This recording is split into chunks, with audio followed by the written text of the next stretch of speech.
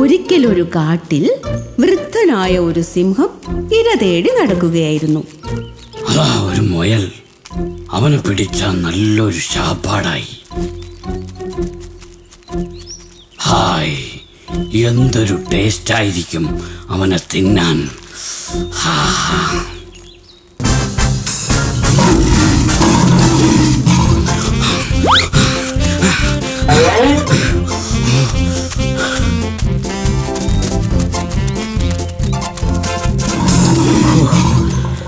അവൻ രക്ഷപ്പെട്ടല്ലോ. ഞാൻ ഓടി തളർന്നു. അയ്യോ, വിശന്നിട്ടാണെങ്കിൽ നിൽക്കാനും വയ്യ. ഇനി എന്തു ചെയ്യും? അപ്പോഴാണ് അകലെ മരത്തിന്റെ ചുവട്ടിലിരുന്ന് പഴം കഴിക്കുന്ന ഒരു അണ്ണാറക്കണ്ണനെ സിംഹം കാണുന്നത്. ഒന്നിപ്പിഴച്ച രണ്ടെന്നാണല്ലോ ചൊല്ല്. അണ്ണാനെങ്കിൽ അണ്ണാൻ.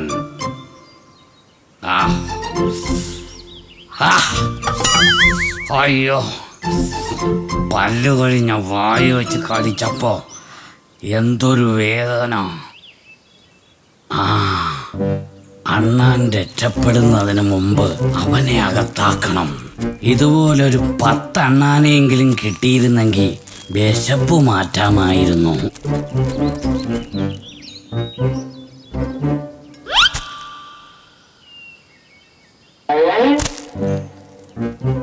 ഇത് തൊട്ട് നിൽക്കാൻ പോലുമില്ല.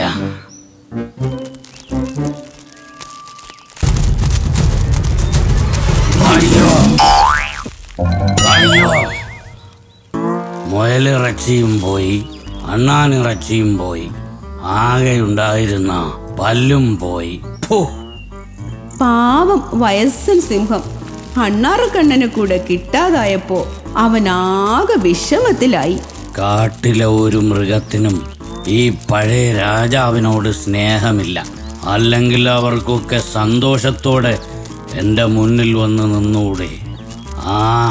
പറഞ്ഞിട്ടൊരു കാര്യവുമില്ല.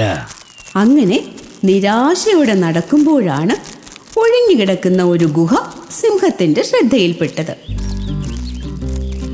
ഈ ഗുഹയ്ക്കകത്ത് കയറി അല്പം വിശ്രമിക്കാം. വൈകുന്നേരമാകുമ്പോ ഇതിൽ താമസിക്കുന്ന മൃഗം വരും. അപ്പോ അവനെ ശാപ്പിടുകയും ചെയ്യാം.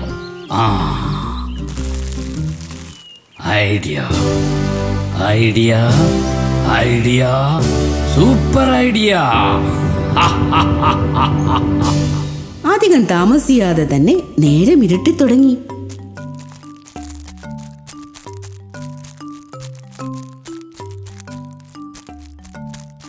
കുറുക്കച്ചാ, നമുക്കിനി നാളെ കാണാം. ശരി, അപ്പോ നാളെ രാവിലെ തന്നെ ഞാൻ എത്താം. ചങ്ങാതി, ഒന്ന് നിൽക്കണേ. എന്താ? എന്തു പറ്റി? നീ ഇത് കണ്ടോ? ഇവിടെ നിലത്ത് ഏതോ ജീവിയുടെ കാൽപ്പാടുകൾ. ശരിയാണല്ലോ. നിന്റെ ഗുഹയ്ക്കുള്ളിൽ ആരോ കയറിയിട്ടുണ്ട്. അത് പുറത്തേക്ക് പോയിട്ടില്ല, ഉറപ്പാണ്. നീ ഇപ്പോ അകത്തേക്ക് പോയാൽ ചിലപ്പോ അത് അപകടമാകും. അയ്യോ, അതിനെ എങ്ങനെ പുറത്താക്കും? നീ പേടിക്കണ്ട, നമുക്ക് വഴി ഉണ്ടാക്കാം. കൗശലക്കാരനായ കുറുക്കൻ ഉടൻ തന്നെ ഒരു സൂത്രം പ്രയോഗിക്കാൻ തീരുമാനിച്ചു. അവൻ ഗുഹയ്ക്ക് മുന്നിൽ ചെന്ന് നിന്ന് ഉറക്കെ വിളിച്ചു പറഞ്ഞു, എന്റെ പ്രിയപ്പെട്ട ഗുഹേ, നിനക്ക് സുഖമാണോ? എന്നാൽ ഗുഹയ്ക്കുള്ളിലിരുന്ന സിംഹത്തിന് ഇത് കേട്ട് സംശയമായി. ഈ കുറുക്കനെന്താ വട്ടുണ്ടോ? ഇവൻ എന്തിനാ ജീവനില്ലാത്ത ഗുഹയോട് സംസാരിക്കുന്നത്? എടാ ഗുഹേ, നീ ഒന്നും സംസാരിക്കാത്തത് എന്താണ്? ഇന്ന് രാവിലെയും നീ എന്നോട് സംസാരിച്ചതാണല്ലോ. കുറുക്കൻ പിന്നെയും ഗുഹയോട് സംസാരിക്കുകയാണല്ലോ. അപ്പോ ഇത് സംസാരിക്കുന്ന ഗുഹയായിരിക്കും. ഗുഹയ്ക്ക് പകരം ഞാൻ മറുപടി പറയാം. എനിക്ക് സുഖമാണ്, പരമസുഖം. നീ അകത്തേക്ക് കയറി വാ, നമുക്കകത്തിരുന്ന് സംസാരിക്കാം. കരടിച്ചാരെ, ഇപ്പോ കാര്യം പിടികിട്ടിയില്ലേ? ഒരു സിംഹമകത്തുണ്ട്. നീ എന്നോടൊപ്പം വാ, ഇന്ന് രാത്രി കഴിയാനുള്ള ഇടം ഞാൻ കാണിച്ചു തരാം. അങ്ങനെ കരടിയും കുറുക്കനും സിംഹത്തിന്റെ മുന്നിൽ പെടാതെ രക്ഷപ്പെട്ടു.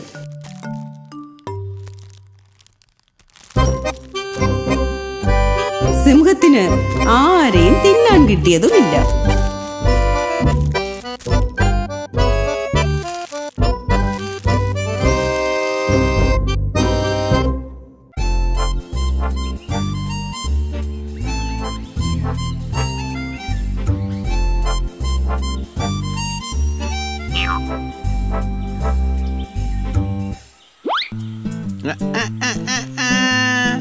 ആരൊക്കെയായി പോകുന്നത്? ആമയും മുയലുമോ? അപ്പം നിങ്ങളുടെ പിണക്കമൊക്കെ മാറിയോ? പിണക്കമോ? ഞങ്ങൾക്കോ?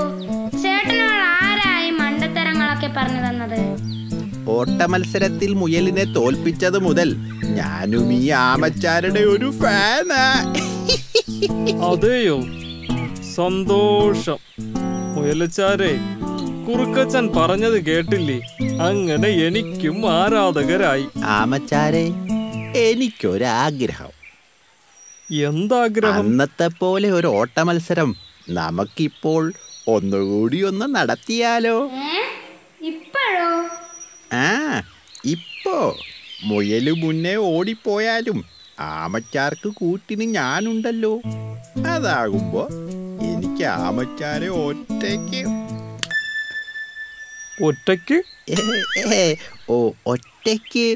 ഒറ്റയ്ക്ക് അഭിനന്ദിക്കാലോ. വേണ്ട വേണ്ട, ആശാന്റെ ഒരു സൂത്രവും ഞങ്ങളോട് വേണ്ട. ആമച്ചാരെ, ഇത് കുറുക്കന്റെ എന്തോ ഒരു കൗശലമാണ്.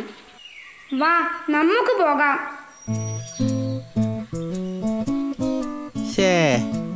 സൂത്രം ഫലിച്ചില്ല. ആമയെ തിന്നാമെന്ന ആഗ്രഹം വെറുതെ ആയി. ആമച്ചാരെ, അന്നത്തെ ഓട്ട മത്സരത്തിൽ നീ എന്നെ തോൽപ്പിച്ചതിൽ പിന്നെ എനിക്ക് ഈ കാട്ടിലിറങ്ങി നടക്കാൻ വയ്യാതെ ആയി. നിന്നെ ഞാൻ തോൽപ്പിച്ച കഥ ഈ കാട്ടിൽ മാത്രമല്ല, അങ്ങ് നാട്ടിലും പാട്ടാണ്. എല്ലാവരുടെയും ഇടയിൽ ഈ കഥ ഇപ്പോഴും സൂപ്പർ ഹിറ്റാണ്. ആണോ? ഞാൻ കാരണം നാട്ടിലെ മുയലുകൾക്കും കൂടി നാണക്കേടായോ? എന്തായാലും നിനക്കല്പം അഹങ്കാരം ഉണ്ടായിരുന്നത് ഇല്ലാതായല്ലോ. അഹങ്കാരമില്ലെന്നുള്ള ഒരു അഹങ്കാരവും എനിക്കില്ല.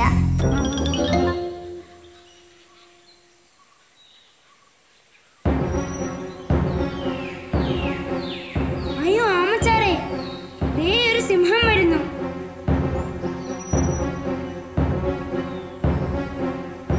അയ്യോ, സിംഹം നമ്മളെ കണ്ടെന്ന് തോന്നുന്നു. ഇനി നമ്മൾ എന്തു ചെയ്യും?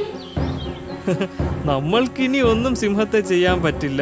അവൻ നമ്മളെയാ എന്തെങ്കിലും ചെയ്യുന്നത്. ഈ സമയത്താണ് അവന്റെ ഒരു തമാശ. മുയലച്ച, നിന്റെ കാര്യം പോക്ക. സിംഹം നിന്നെ തിന്നും. നിനക്ക് ജീവൻ വേണമെങ്കിൽ എവിടെയെങ്കിലും പോയി രക്ഷപ്പെട്ടോ. അപ്പോ നീയോ? ഞാനോ? ഞാൻ ഇതിൽ കയറി ഒളിച്ചിരിക്കും. ആമച്ചാരെ,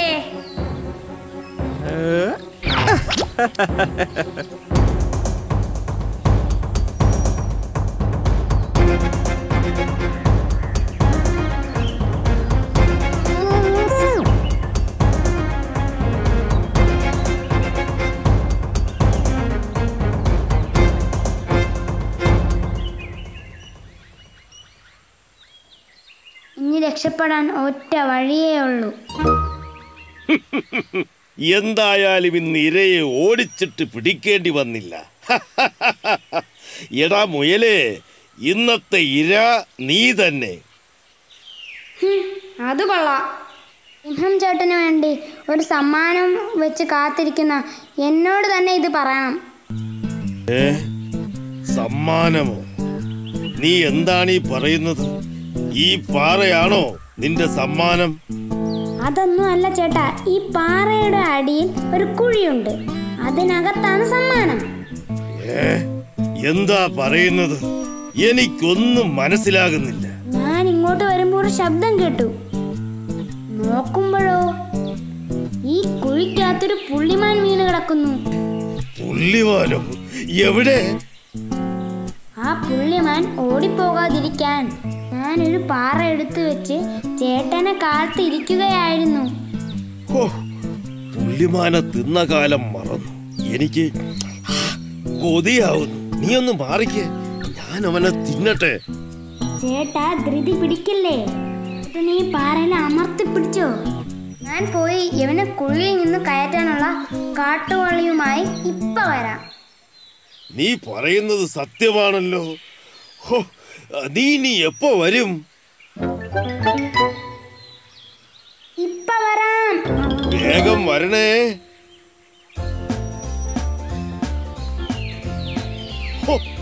ഈ മുയൽ എവിടെയാ വള്ളിയെടുക്കാൻ പോയത്? ഈ പാറയിൽ അമർത്തി പിടിച്ച് എന്റെ കൈ കഴച്ചു. അയ്യോ, ഇവിടെ കുഴിയൊന്നും കാണുന്നില്ലല്ലോ. അപ്പോ ആ മുയൽ എന്നെ പറ്റിച്ചതായിരിക്കുമല്ലേ? എടാ മുയലേ, നീ എന്നെ പറ്റിച്ചല്ലേ?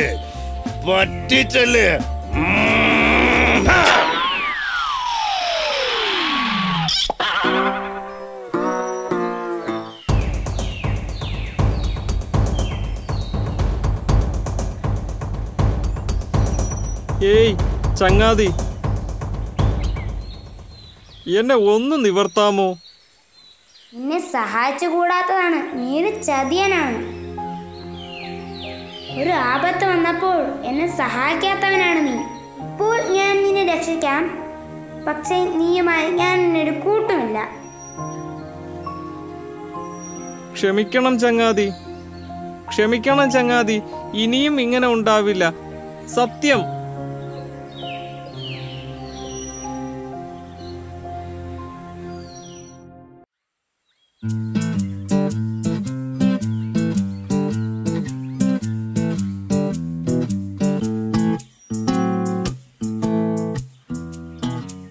ആ മാമ്പഴം നമുക്ക് പങ്കിട്ടെടുത്താൽ മതിയായിരുന്നു.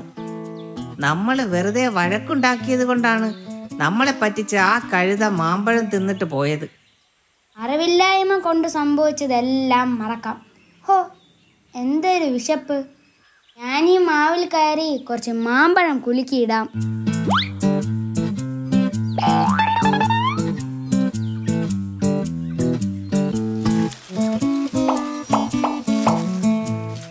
കുലുക്കിത്താകാതെ കുലുക്കിത്താകാതാ കുലുക്കിത്താകാതെ കുലുക്കിത്താകാതാ സകലകലുക്കി സകലകലുക്കി സകലകലുക്കി സകലകലുക്കി.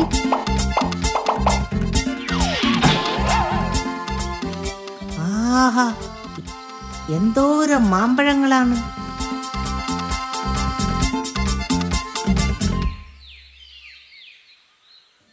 കള്ളത്തരം കാട്ടാതെ ആ കഴുത നമ്മോടൊപ്പം നിന്നിരുന്നെങ്കിൽ അവനും ഇപ്പോൾ മാമ്പഴം തിന്നാമായിരുന്നു. എന്തായാലും കഴുതച്ചാര് നമ്മളെ പറ്റിച്ചു. നമുക്ക് അവനെ ഒന്ന് പറ്റിച്ചാലോ?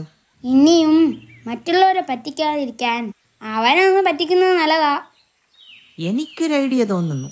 എന്ത് ഐഡിയ? അതൊക്കെ പറയാം.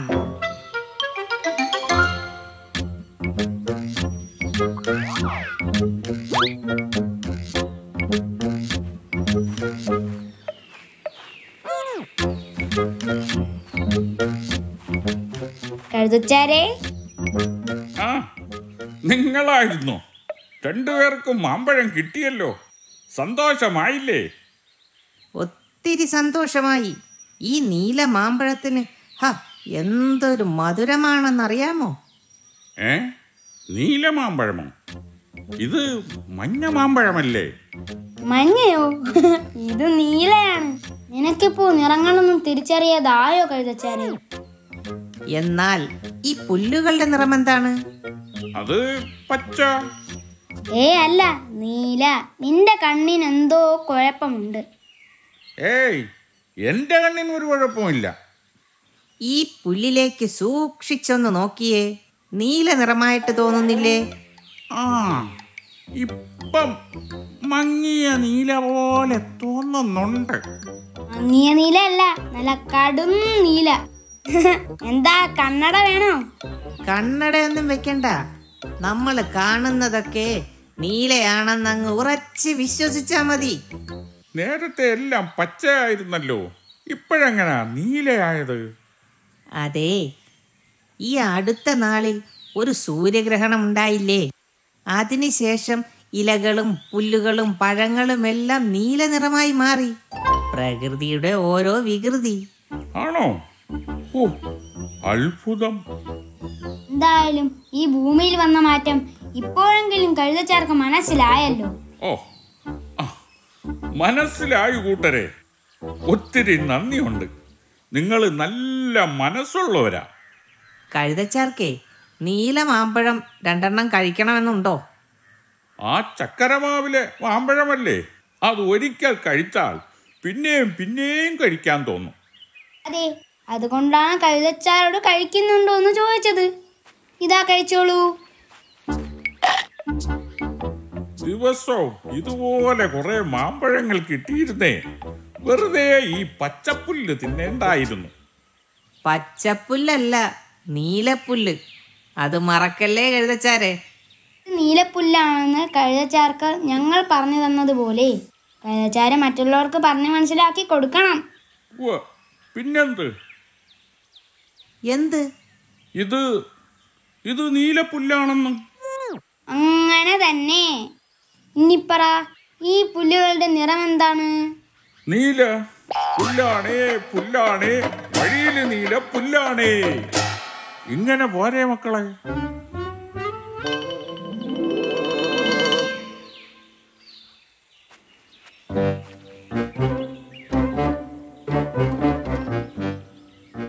ആഹാ, പുല്ല് തിന്ന് മടുത്ത് ഇപ്പൊ മാമ്പഴമായോ കഴുതച്ചാരെ? വെറുതെ എന്തിനാ ഈ നീലപ്പുല്ല് തിന്നുന്നത്?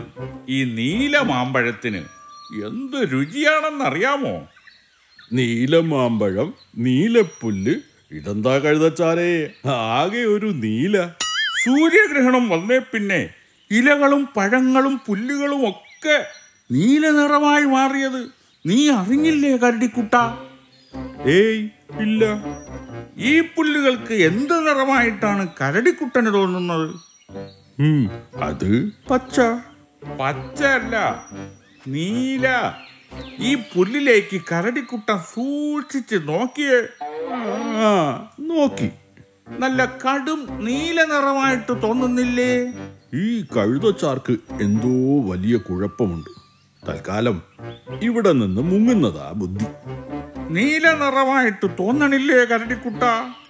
പിന്നെ കഴുതച്ചാര് പറഞ്ഞത് ശരിയാ, പുല്ലിന് നീല നിറം തന്നെ. എന്നാ പിന്നെ ഞാൻ പോട്ടെ, 2 തേക്കുമരത്തിൽ കയറി തേനെടുക്കാനുള്ളതാ. എന്നാ പോയിട്ട് വാ കരടിക്കുട്ട. ഈ മണ്ടനോട് സംസാരിച്ചാൽ സംസാരിക്കുന്നവരും മണ്ടനാവും. അങ്ങനെ ഒരാളെ പറഞ്ഞു മനസ്സിലാക്കാൻ പറ്റി. പുല്ലാണേ, പുല്ലാണേ, കട്ടില് നീല പുല്ലാണേ. പുല്ലാണേ, പുല്ലാണേ, കട്ടില് നീല പുല്ലാണേ. നിർത്തടാ, എന്റെ മുഖത്ത് നോക്കി പുല്ലാണേ പുല്ലാണേ എന്ന് വെല്ലുവിളിക്കുന്നു. ഇവിടെ എല്ലാം നീലപ്പുല്ലാണെന്ന് സംഗീത രൂപത്തിൽ ഞാൻ അങ്ങയെ അറിയിച്ചതല്ലേ? നീലപ്പുല്ലോ? എവിടെ? നീ എന്തൊക്കെയാ ഈ പറയുന്നത്? ഞാൻ പറഞ്ഞതാണ് സത്യം. ആശാ, ഈ പുല്ലിലേക്കൊന്ന് സൂക്ഷിച്ചു നോക്കിയേ. സൂര്യഗ്രഹണത്തിന് ശേഷം പുല്ലുകളൊക്കെ നീല നിറമായി. കണ്ടോ? നല്ല നീല നിറമുള്ള പുല്ലുകൾ. എവിടെ എവിടെ നീല നിറം? ഇതെല്ലാം പച്ച പുല്ലാണല്ലോ. പച്ചയല്ല, നീല. വെറുതെ മണ്ടത്തരം പറയല്ലേ കഴുതച്ചാരെ. ഈ പുല്ലുകളുടെ നിറം പച്ചയാണെന്ന് കാണുമ്പോ തന്നെ അറിയാമല്ലോ. പച്ചയല്ല, നീല, നീല, നീല. പച്ചയാണെന്ന് ഈ മണ്ടനെ ഞാൻ എങ്ങനെ പറഞ്ഞു മനസ്സിലാക്കും? ആശ എന്ത് പറഞ്ഞാലും പുല്ലിന്റെ നിറം നീലയാ. എനിക്ക് തെറ്റ് പറ്റിയിട്ടില്ല. ഞാൻ പറയുന്നതാണ് ശരി. ഒരു കാര്യം ചെയ്യാം, നമുക്ക് സിംഹരാജനോട് തന്നെ ചോദിക്കാം. പുല്ലുകൾക്ക് പച്ച നിറമാണോ നീല നിറമാണോ? അത് രാജൻ തീരുമാനിക്കട്ടെ. പുല്ലുകളുടെ നിറം നീലയാണ്, നീലയാണ്, നീലയാണ്. ഈ കാര്യത്തിൽ ആരെന്തു പറഞ്ഞാലും ഞാൻ സമ്മതിക്കില്ല. പുല്ലുകളുടെ നിറം പച്ചയാണെന്ന് ഈ മരക്കഴുതയോടൊന്ന് പറഞ്ഞു കൊടുക്ക് തിരുമനസേ. നിർത്ത്. പുല്ലുകളുടെ നിറം പച്ചയാണ്, നീലയാണ്. ഇത് പറഞ്ഞു തുടങ്ങിയിട്ട് കുറെ നേരമായല്ലോ. ഇതല്ലാതെ നിങ്ങൾക്ക് വേറെ വല്ല പരാതിയുമുണ്ടോ? വേറെ ഒന്നുമില്ല. പുല്ലിന് പച്ച നിറമാണ്. അതാണ് എനിക്ക് പറയാനുള്ളത്. പുല്ലിന് നീല നിറമാണ്. രണ്ടുപേർക്കും പറയാനുള്ളത് പറഞ്ഞു കഴിഞ്ഞല്ലോ. ഇനി അന്തിമ തീരുമാനം സിംഹരാജൻ്റെതാണ്. പുലി 6 മാസത്തേക്ക് നിശബ്ദത പാലിക്കണം. മറ്റു ജീവികളോട് സംസാരിക്കാനും അമറാനും പാടില്ല. ഇതെന്തൊരു വിധി? കഴുതയ്ക്ക് മടങ്ങിപ്പോകാം. സന്തോഷമായി മഹാരാജൻ. ഒരുപാട് തർക്കിച്ച് കയ്യാങ്കളി വരെ എത്തിയെങ്കിലും ഒടുവിൽ സത്യം വിജയിച്ചല്ലോ. നന്ദിയുണ്ട്. എന്നാ ഞാൻ പോക്കോട്ടെ. പുല്ലാടേ പുല്ലാടേ നാട്ടില് നീല പുല്ലാടേ, പുല്ലാടേ പുല്ലാടേ നാട്ടില് നീല പുല്ലാടേ. സത്യം പറഞ്ഞ എനിക്ക് ശിക്ഷ. മണ്ടത്തരം പറഞ്ഞ കഴുതയെ വെറുതെ വിട്ടു. പുല്ലുകൾക്ക് പച്ച നിറമാണെന്ന് സത്യത്തിൽ അങ്ങക്ക് അറിയാമായിരുന്നല്ലോ മഹാരാജൻ. എന്നിട്ടും അങ്ങ് എന്തിനാണ് എന്നെ ശിക്ഷിച്ചത്? പുല്ലിന്റെ നിറം പച്ചയാണ്. അതെനിക്ക് നന്നായി അറിയാം. നിന്റെ ശിക്ഷയ്ക്കു കാരണം നിന്നെപ്പോലെ അറിവും കഴിവും ശക്തിയുമുള്ള ഒരു ജീവി മണ്ടനായ ഒരു കഴുതയുമായി വാക്ക് തർക്കത്തിലേർപ്പെട്ട് വിലപിടിച്ച സ്വന്തം സമയം കളഞ്ഞു.